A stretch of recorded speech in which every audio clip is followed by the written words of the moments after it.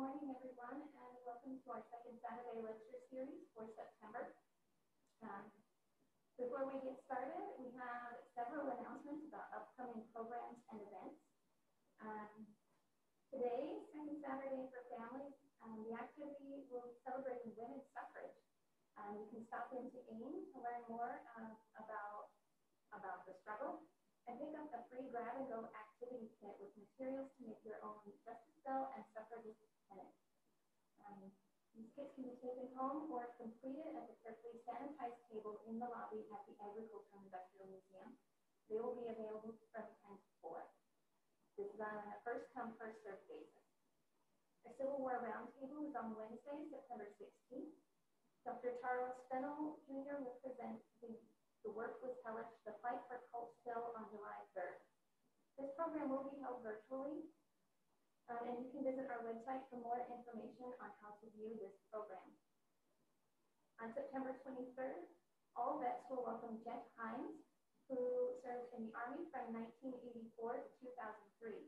Jeff served as a combat engineer and served in the Middle East and Afghanistan from 2001 to 2002. You will have to pre-register for this event, and you can find details about that on our website. On September 26th from 1 o'clock to 2:30, we'll be hosting an oral history training webinar. We invite anyone interested in learning how to conduct oral history interviews to participate. This is a free event that will be conducted by Barry Loveland, who will discuss oral history interviewing and his work with the LGBT Center of Central PA. Barry will be joined by Dr. Renee Abdul-Majid, and she will discuss the importance of cultural competency when working with underrepresented communities. Like I said, this webinar is free, but registration is required, and you can visit our website for details on how to register. Also on September 26th, from 11 to 1, I'll be there demonstrating the preparation and cooking techniques of 18th century cooking over an open fire in the yard at the Colonial Complex. Be able to observe, ask questions, and I will have recipes that you can take home and try. You can also visit the Tavern Kitchen Garden. So drop in anytime from 11 to 1, and there will be things happening at the Colonial Complex. Be aware that you should dress for the weather and wear a mask and practice social distancing, even though we are outside. One last event to watch for, October 1st, Friday. This will be an online program. You can watch our social media to hear some local ghost stories and the events that inspired them, as well as some spooky tunes played by Richard Fry on the Tanaberg organ. And then last, October 2nd, Saturday, will be on October 10th. Topic is Finding Justice, the Untold Story about Women's Fight for the Vote. And it talks about a band of intrepid women and their one-ton bronze bell, which you can see a replica of at the History Center right now. Amanda Owen will be conducting the speaker for that second Saturday, and she is an independent scholar of women's history and the co-founder and executive director of the Justice Bell Foundation. Today's speaker is Ufema-Counsel, and Joy is a retired nurse and thanatologist. Her work with the terminally ill has been featured on national television on 60 Minutes and film A Matter of Life and Death. Joy has written 2 books, Brief Companions, and Insights on Death and Dying, and has published a number of articles. Joy will speak about her experiences working with the terminally ill and caring for AIDS patients at the York House Hospice during the height of the AIDS epidemic here in York. And so I will turn the remainder of the time over to Joy. Well, good morning, everyone. Thank you, Chris. It's been a real honor to be asked to present about York House. And I want to start with how I think we are our brother's keeper, and how we treat each other with love and care is more of an intrinsic reward than thinking, well, we're just doing this for the good of all. But we get rewards from it too. so those 5 years that I had York House were, of course, unbelievably rewarding. I was working at North Charles Hospital in Baltimore, and Hopkins bought us and closed us. And so I didn't have a job. I had my little farm in Airville, and I thought, you know, I don't want to lose this farm. So I will give it a try for about 6 months to see if I can get a job in thanatology.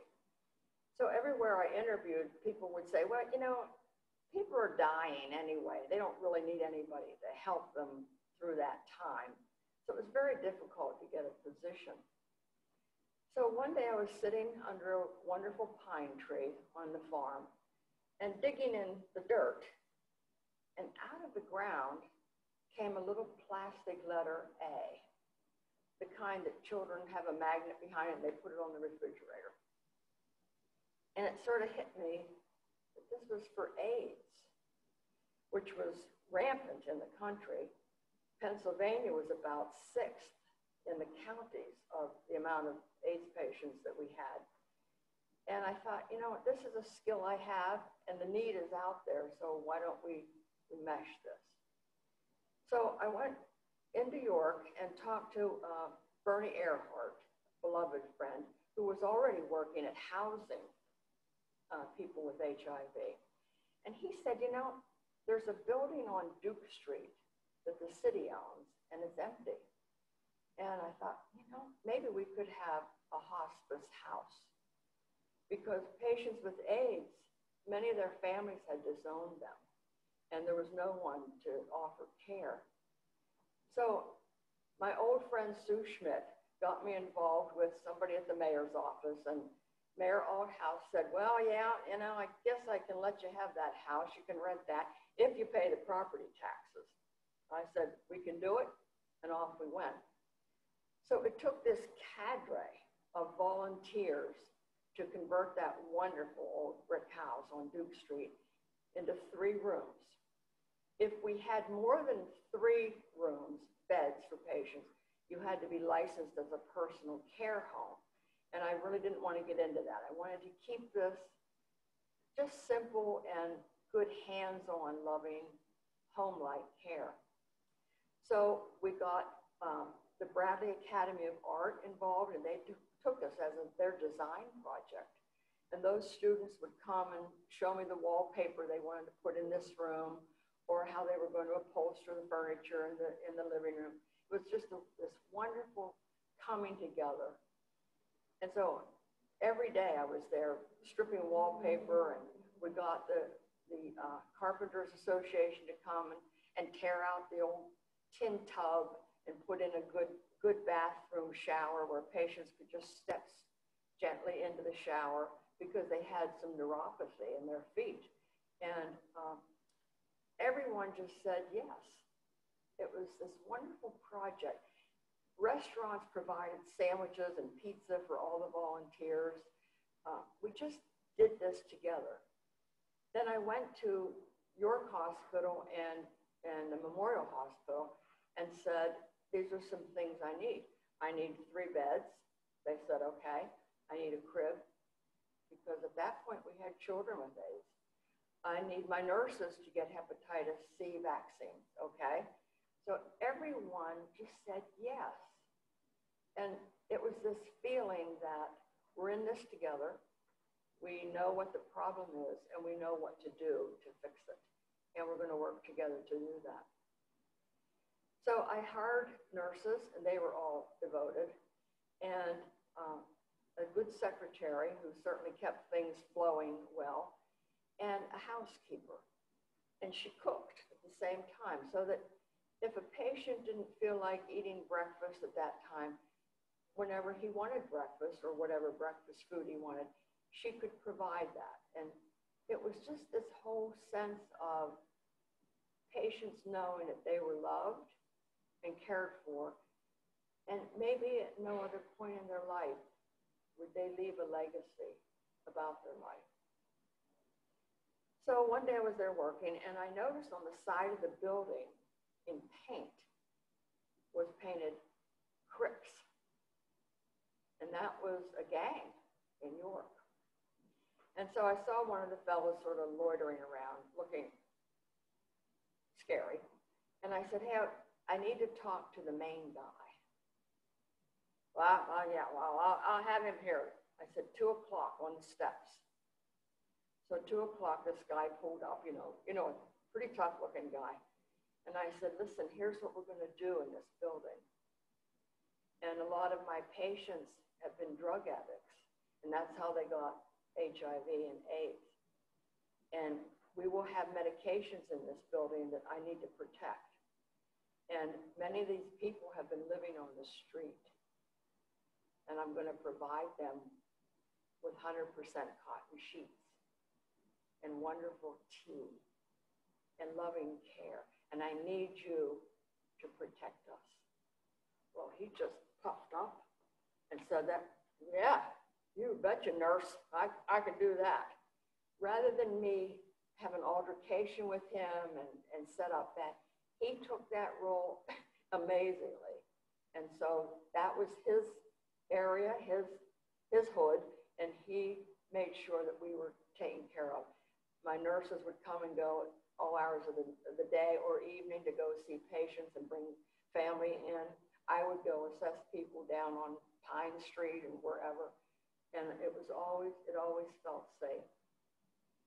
So we started getting referrals because there was nothing more to be done. Once you had AIDS and the system was very compromised, patients weren't going to survive. I got a board of directors set up, and they were, again, volunteers, people who cared enough to sort of help shore up the project. And I needed a physician. I needed a medical director. And who was there but David Hawk, good old Dr. Hawk, whose specialty was public health. And he was at that point a medical director of the city health department. I never asked Dr. Hawk why he did it, but he said, okay. And it was an honor to work with him. And he would come for rounds every Friday and see each patient and make order changes, maybe to increase morphine or to cut back on a certain medication. And it was always safe to know that he knew what he was doing. I would follow those orders, and the nurses would follow those orders. And then another fine, sweet man was Father Carter, a Capuchin monk from the Spanish community. And many of our patients had Hispanic backgrounds. Some didn't speak English. And this was such a sensitive conversation that we had to translate. And I remember Jaime, a Hispanic fellow from Adams County. He was a migrant worker and would be picking apples in Adams County. And, they lived in concrete buildings close to each other and very little comfort measures. And Jaime was pretty sick and only spoke Spanish. And so I went to assess him and told him through the conversation with other workers where he could come to stay. And he agreed. And we put him in one of the 3 rooms and a beautiful bed and wonderful, clean, soft comfort for him. And Dr. Hawk came to do rounds, and I called Father Carter to come to translate. And it was a difficult conversation because Jaime would ask in Spanish when he could get well and leave. And Dr. Carter then would translate that in English back to Dr. Hawk. And Dr. Hawk would say to me, what should we say to him? And I say, Dr. Hawk, you've got a wonderful heart. You tell Dr. Carter, and he's got a wonderful heart. And it was then that Jaime understood that he was there to die. And I think he accepted it. He was very gentle. And when he died, we found family in Puerto Rico, but they wouldn't take any acknowledgement that they were related because they didn't want to pay for a funeral. And so the funeral directors in York were always burying our people, just lovely. And so I had Jaime's body cremated, and I put his ashes in a false scrap vase on the mantle in my office. And when we closed Hospice House, I took those ashes to the vineyard behind my farm, and I scattered them there. So what we did was to constantly give, for 5 years, the dignity and the love that we had. There was no judgment, and patients felt that. There was always safety, that they knew they were given the best care that we could, and there was a lot of comfort care. Some patients would become short of breath, and we did not install oxygen. We had small fans that would give air, the sense of air across their face, and my wonderful nurses would give hand and foot massages. We would give small doses of morphine that took away that drowning sensation, and the comfort, you could just see the patient settle down. So it was always this hands-on, and we knew how to do it, and we did it well. So the National Hospice Foundation decided they wanted to do a huge representation of hospice at the Corcoran Gallery in Washington. It would be a photographic endeavor. And we were chosen as one of 5 hospices to do that. And so Jack Radcliffe, who was teaching photography at Hartford Community College in Maryland, came to the hospice house, and every Friday after rounds with Dr. Hawk, Jack would take photographs of the patients to this representation at the gallery. And it was years of photography. And we always asked patients permission, and we always told them they could say yes or no anytime they wanted to.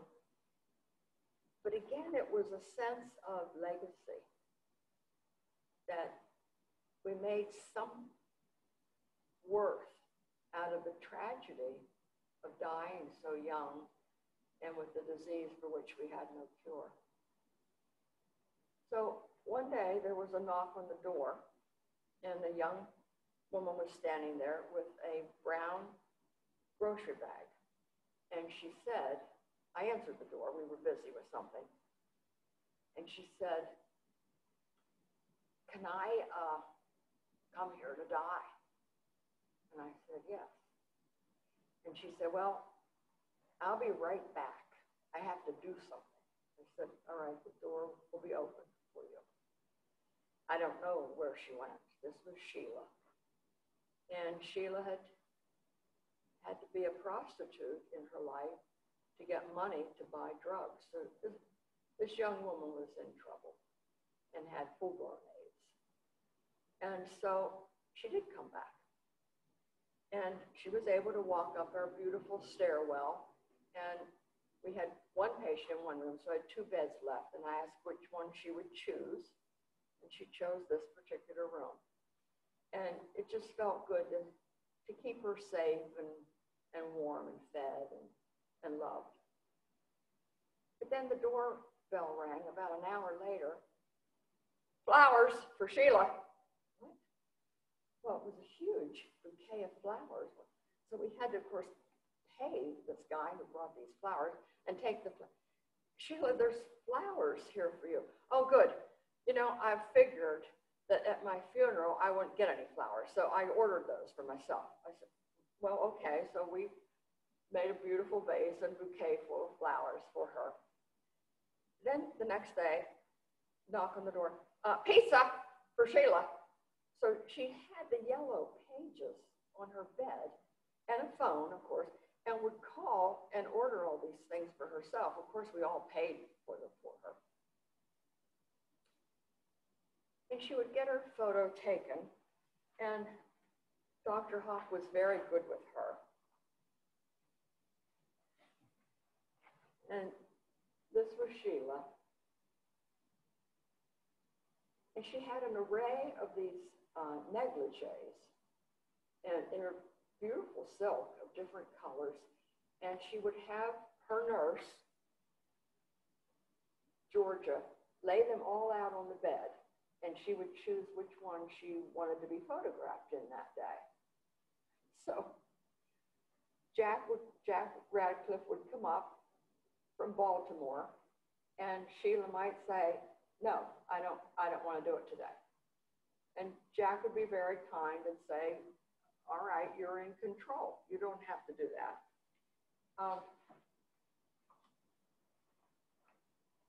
And about a month later, Sheila was really starting to fail, and it was difficult to take her out of bed. She just was sleeping a lot of the time.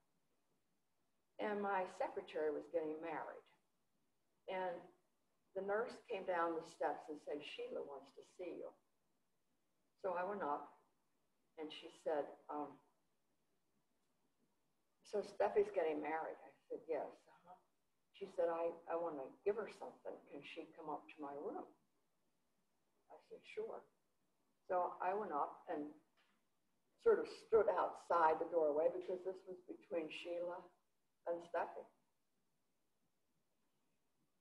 And out of this black patent leather purse with the broken clasp, among the old Bic pen and the lint-filled lifesavers, Sheila pulled $1.37 in change and said, "Here, Steffi, this is for your wedding." And the love that passed between two human beings, one who was ending her life and one who was going to enter into a very joyous part of her life. And it was such an honor that we set the place for that to happen.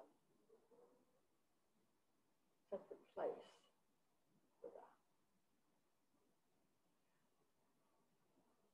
I got a call from Lancaster General Hospital about a little boy, and he had AIDS with a huge fungal ball in his chest. This was Boo Boo. And his daddy called him Boo Boo because he reminded him of Yogi Bear's little chum, Boo Boo the bear. A little Hispanic boy who was born HIV positive from his mother. His father had been addicted to IV medications and passed HIV on to her, and she passed it on to him in utero. And he was 5, Boo Boo. And I went to Lancaster General to assess him,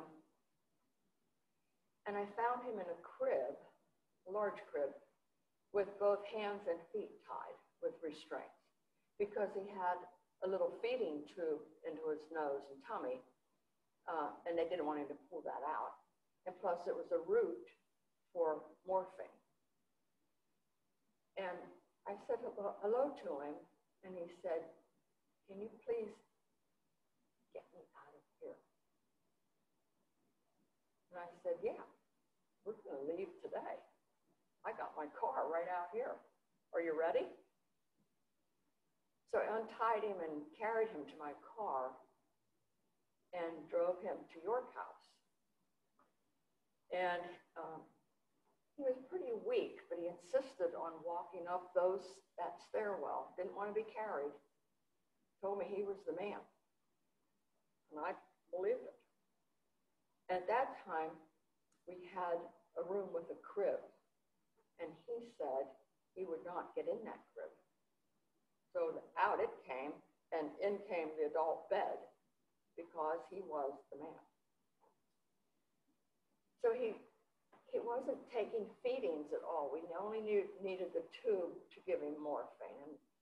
And occasionally I'd have him have a little Kix cereal or Captain Crunch cereal. And I'd say, okay, boo-boo, you can chew it and get that sensation of eating, but you can't swallow because it'll block the tube. Okay, he thought he'd be happy. I'm sure he swallowed some. But the tube never got blocked. And Father Carter used to come to him and whisper Spanish prayers to him and comfort him. His mother was unable to come up from Lancaster very often. She had to get a ride. And Luz was sick too. And so it was difficult for her to promise him, but she would do it. She would promise him that she would be there on a certain day. And he knew one day. And I'd take him downstairs in the living room, and he'd sort of sit over the back of the couch and look out the window for her car. And frequently the car never came. And he would be so disappointed. So I called, forget the name of the firehouse there in the corner, but I would call and say, hey, can you guys, Boo-Boo's at the window, can you run a fire engine by and do the sun? And then, here they come, Boo-Boo. Here comes a fire engine, and they all can do their thing for him. Then his mother would come to visit, and she would leave her purse, and he would keep that in the bed with him. He was starting to really fail, but we kept him totally pain-free, which was really, really good. And I took him out on the back porch one day. It was the day before his birthday, his 6th birthday. And we'd gotten him the Mickey Mouse kit from Disney. So he had the ears on and the little shirt. And he was just leaning against me, sitting on the porch. And he had a balloon. And it was red. And I said, you know, Boo-Boo, you can, like that balloon, lift off anytime you're ready.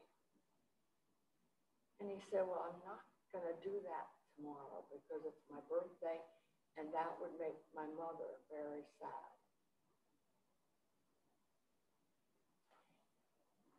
So a few weeks passed. He was in coma. And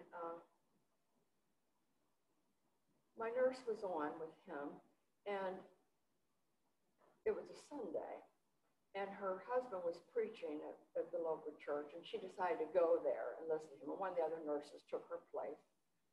And she hurried from the church to go over to the parsonage for something. And in the bushes was a red balloon. And she knew Boo-Boo had cried and died. And she quickly called the hospice, and Shirley said, yes, he's lifted off. I visited his mother and brother in Lancaster. And I went into a 3rd floor walk-up.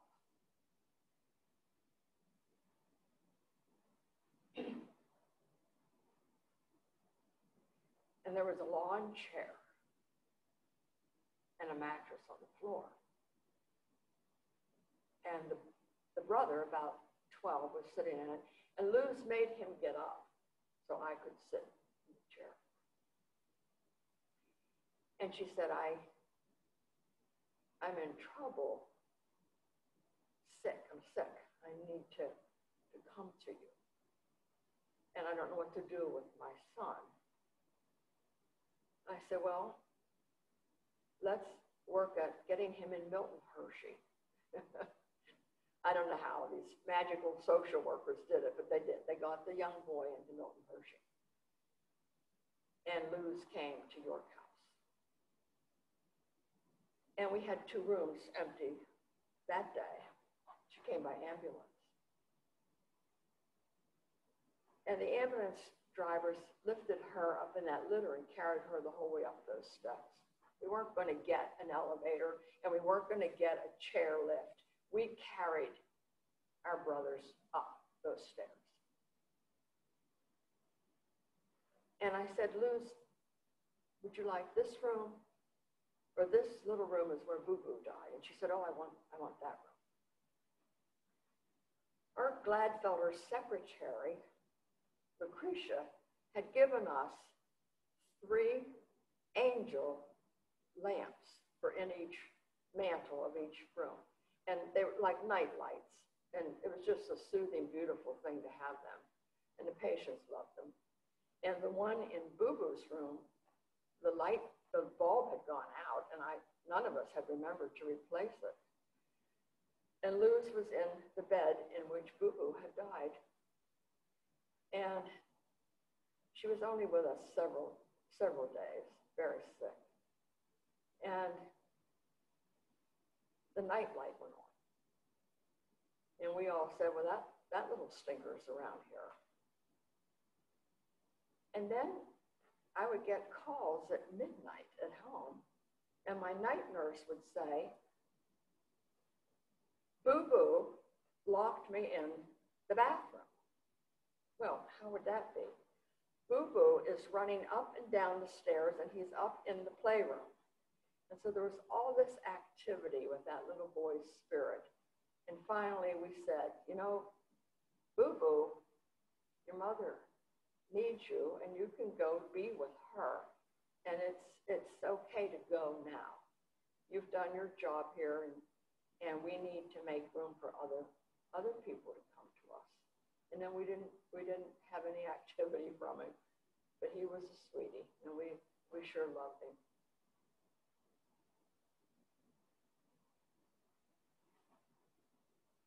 One day, Jack was there to take photographs, and we had a young man who was an artist, and his dad came with him, and he would help around. He'd stay at the hospice house and help fix the furnace or do whatever we needed done. And he was such a lovely man. It was tough for him to see his boy dying.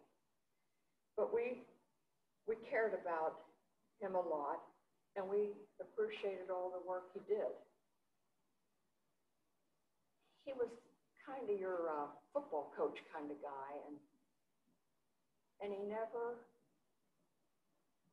chastised his son for being gay or for contracting a deadly disease. He just loved him till the end. And we were so honored to have him there. And he would occasionally buy lunch for the nurses and just little treats. That it became, he was part of our family too. This is a difficult picture for you to see, but it's reality and it's death. I was called to see a young woman who lived above I don't think it's there anymore, the old TV repair shop on Penn Street. And I went upstairs, and it was not a very nice place to be, especially when you're sick and dying. And so I said, Judy, I want you to come with us, and we're going to take care of you. And she was reluctant to leave. And she said, do I have to eat what you make me eat? I said, no. Can I sleep as long as I want to sleep? Yes. Okay, then I'll come. So she came, and was very ill. And Jack came to photograph her, and she died that day. It was a very unpleasant surprise for us. We had hoped to sort of get her a little more comfortable and safe, but boy, she died quickly. And Jack took her photograph. And the artist in Jack found the beauty in that. I had the name of her boyfriend. Now, he didn't live with her, but he was in her life. And so we called him and said, if you'd like, you need to come down to the hospice house that Judy has passed. Well, he was very upset and hysterical. And he got there and ran right up the steps and into the room and closed the door and locked it. And Jack is there because he's done. He has taken this beautiful photograph, but he was getting ready to go back to Baltimore. And he wasn't going to leave us because now we have this big burly guy who's not on the best of terms with all of us and locked in the patient's room. So we allowed him to be there for several hours. And then I knocked on the door and said, "May I come in?" And he said, "If you come in, I'll punch your teeth out." Oh, well, I'm not coming in. But we couldn't let this go too long. So another half hour would pass, and I'd gently knock and say, "I need to come in. I need to get a lock of Judy's hair for you. And you will make it tied with a ribbon, and you can keep it in your wallet." Click, I hear the door open. And he was distraught. He didn't realize how sick she was. And I don't know how long they were together, but he sure loved her. And I said, "I need your help now." We got the lock, and he put it in his shirt pocket. "I need your help. The funeral director is here, and I need you to help them carry Judy's body down to the hearse." "Well, nobody's touching her but me." I said, "That's just fine. Can you carry her?" "You bet I can." And so he put her on the litter, and he helped transport that litter down to the hearse. And so the closure that he got was a very quick death that he wasn't prepared for. At least we gave him some semblance. And one of my nurses drove him home. He didn't live with Judy, but she drove him home and stayed with him and got him a little dinner. That's the kind of care we gave. That's the continuity and the love that went to everybody.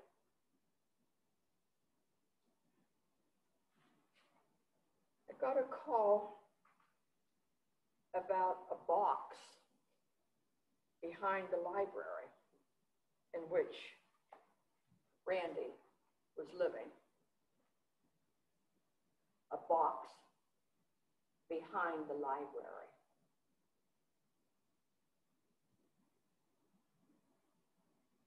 And Randy was sick.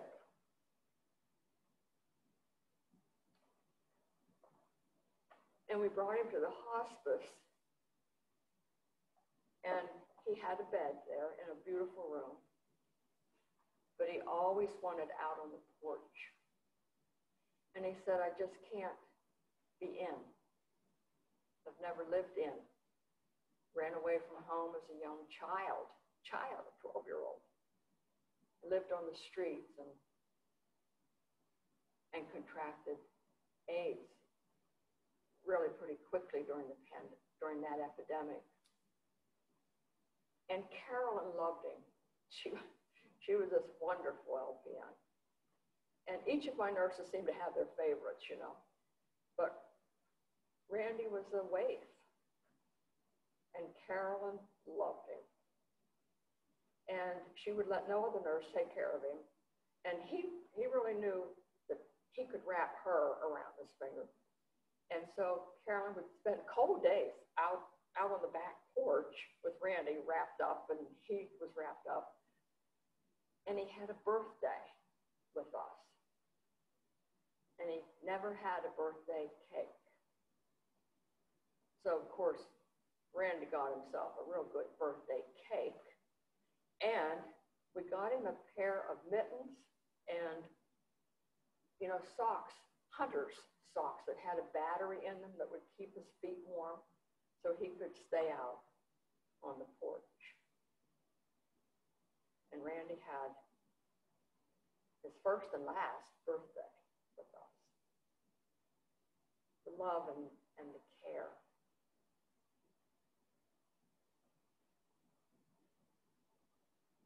So what we were about was being our brother's keeper. And I think we see that today. And the need to have love conquer fear. York was very German, Lutheran kind of town. And you bring a sexually an IV transmitted disease for which there's no cure, and that's scary. But York opened its arms for us. Donations came flowing. I needed them. That was the only way to pay my nurses. I was giving a speech at the Rotary one time, fundraising, of course, and a fellow in the back said, well, you know, I don't know why we should be helping these people out. You know, they brought this on themselves. I said, well, sir, you know, I see there's a pack of Camel cigarettes in your pocket. And when you get small cell lung cancer, maybe we would say, well, you brought this on yourself. Why should we help you? Well, the light bulb went on, and I saw him reach for his checkbook. So what happened was people knew we were there, and it was a way to help the helpers. That was York House. We got referrals, of course, from Lancaster, York, yep, home care agencies, and Hershey. And Hershey never gave us a penny, but we took their patients. Many were very complex people with tumors that invaded their neck, a lot of sick patients from Hershey.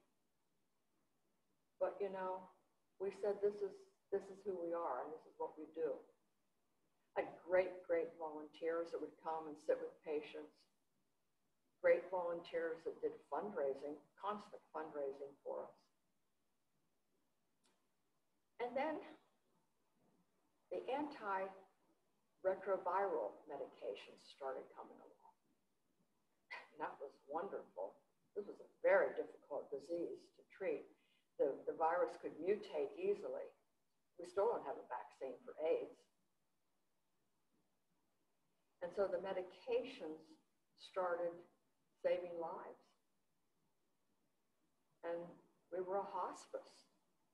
Hospice is for dying patients. And so we weren't getting many referrals. And it was this bittersweet time. So Bruce Bartels at York Hospital said,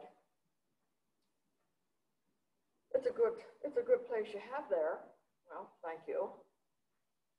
Why don't we turn it into something for cancer patients and, you know, a respite home for cancer patients? And York Hospital will run it. Well, you know what I said. And so I went to the board and said, you know, this has been my baby. And thank you all. But we have no patience now. And I think I need to close us. Our time is up. We've been here when we really were needed. And I've been honored to be here.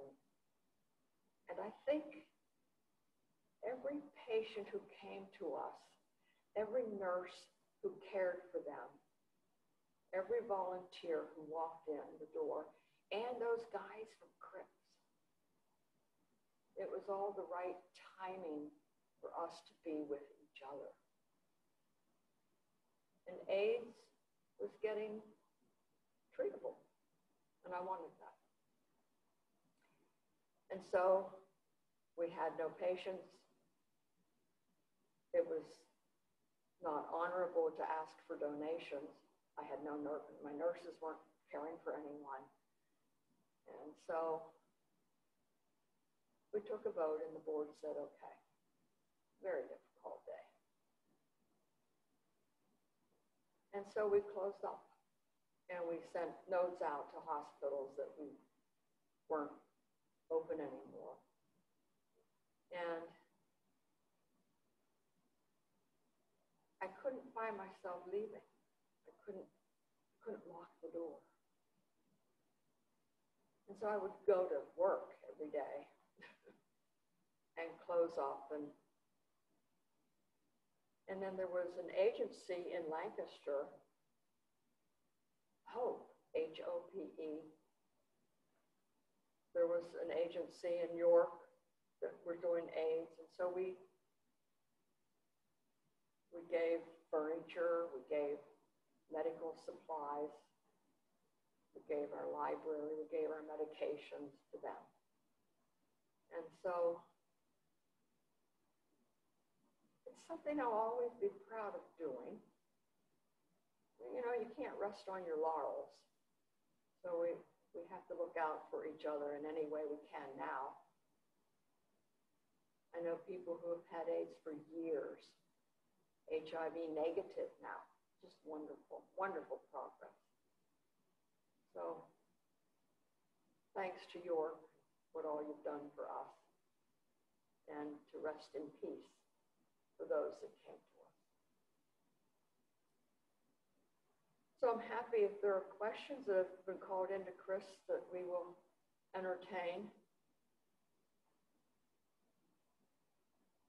We haven't gotten any yet, but let's give them.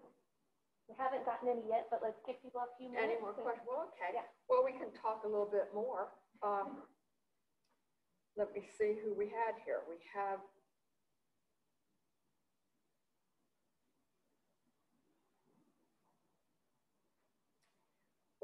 Richard. This was one fine fella. And he, I don't know how Richard contracted AIDS, and actually it didn't matter, did it? And this was Corey, his sister, so we had both of those siblings at the hospice at the same time. And Richard loved cheeseburgers from McDonald's. And of course we would go get them for him. And then he would have a gallbladder attack. And then he'd say, you know, I think I need to go to York Hospital and get my gallbladder out. And I said, well, Richard, I think what we'll do is we'll cut down on the McDonald's cheeseburgers and fries and maybe go a little chicken and rice dinner. So he accepted that that was okay. But it was something to have, and Corey and Richard were not at the exact same time. Richard did die with us, and Corey would come to visit him as sick as she was.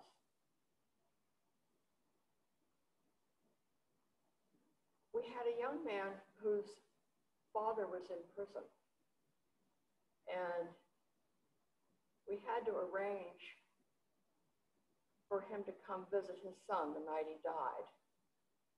And Carrie was in coma, and the doorbell rang. It was about 8 o'clock at night. And all the rooms were filled. And I didn't want the other patients to see the police coming in with a patient in an orange jumpsuit and shackles, hands cuffed to a chain at his waist and cuffs around his ankles. And I said to the policeman, "You gentlemen can untie him from this. He doesn't need to be seen by anyone like this. He's coming to say goodbye to his son. And, well, we don't want him running out the back door." Well, I don't think that's going to happen.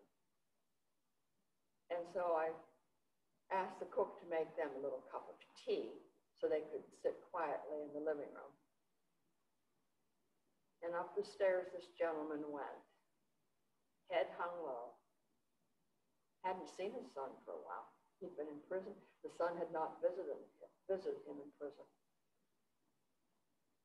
And he came, we put him into the bedroom, got a chair, got him some tea and comforted, and closed the door because this was a very private time for him to say goodbye. And none of us knew what he said to say goodbye. He only stayed 15 minutes. I don't know what he said. We told him he could stay as long as he wanted. He could stay through the death. He didn't want to do that. And then, of course, the police hooked him back up to his handcuffs and a chain around his waist. But at least we got him to see him. And that mattered a whole lot.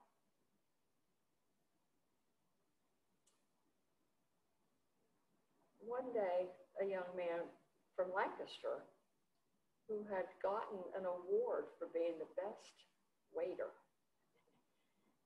I mean, this guy could take your order and it could be 10 people and he'd get everyone right. He really knew his job.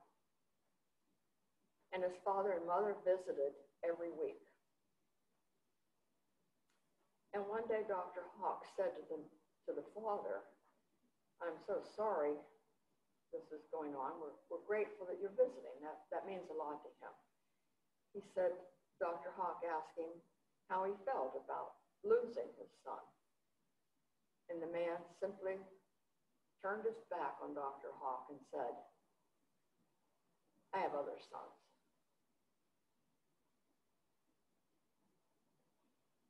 Anyway, his mother would stay for long periods, and we had a guest room upstairs that I said I think it's a good place for family to nap or stay overnight if they wanted. And I took his mother out on the porch while the nurses were changing the bed and providing care. And I looked at this woman, and it's the first time and last time it's ever happened to me. I saw a green aura around her head. And it was a color I've never seen. And it was jumbled. And you know how our aura is, that if we put our hands together, we can feel that almost a rubber band pull. And when we're light and loving and kind, our aura is big and it goes out. It's our spiritual aura. And she was so tight and frightened that the aura was close to her, was green, and all fractured. And the pain she was having, and she couldn't share that with her husband because he had another son. And so we tried to also provide to our families ways for closure and support after the death. Many of our nurses went to funerals. We kept in touch for one full year after the death. Some mothers would come and want to help at the hospice, and we would say, "Thank you, we're going to see that you help somewhere else, but right now you're still in pain and you're still trying to heal. So we don't want to add another boy's death to you."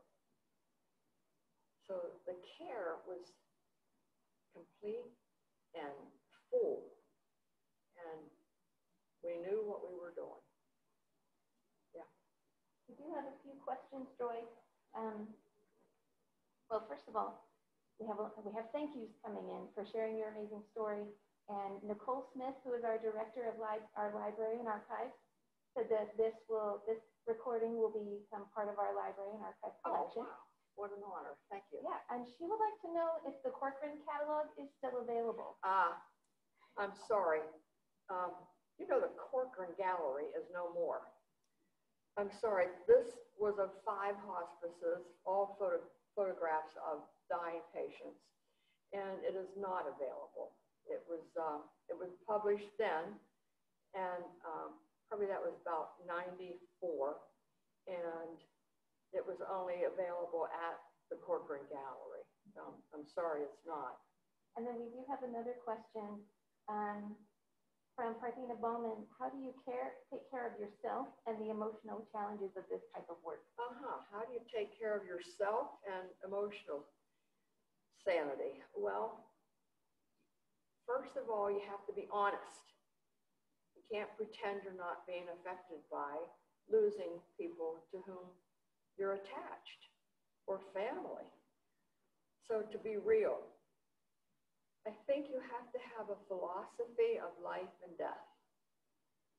And if that has been sustaining you all your life, it will sustain you through death. If it hasn't, you need to get one that will. So whatever that philosophy is, it better be the one that works for you. The old saying, if you don't believe in something, you'll fall for anything. Believe in something. My belief system is of reincarnation. And I believe there was no coincidence that every patient with whom we came in contact, we were supposed to be together at that time and perhaps finish a relationship that we had had before. That was what sustained me.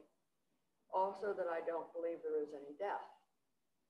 That I could say, Richard, your body is dying, but the essence of you can never die.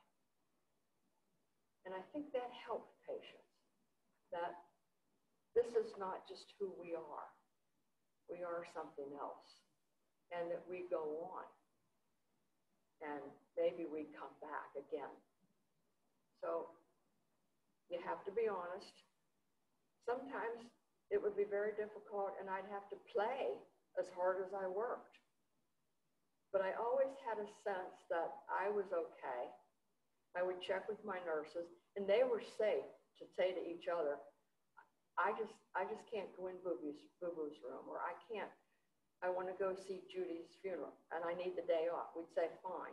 So we understood the impact of this. And their families were good with them. They had to take their work home, too. So we thank their families and friends for the love they gave them and support. Okay, so I think that's it. And we'll wrap up. I'm not even in, but I hope everybody can hear me.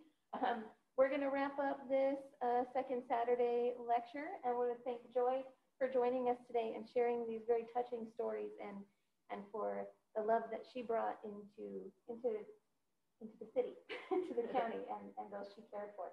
So thank you, everyone, and we'll see you next month, or at another program, or in the museum. Thank you, my honor.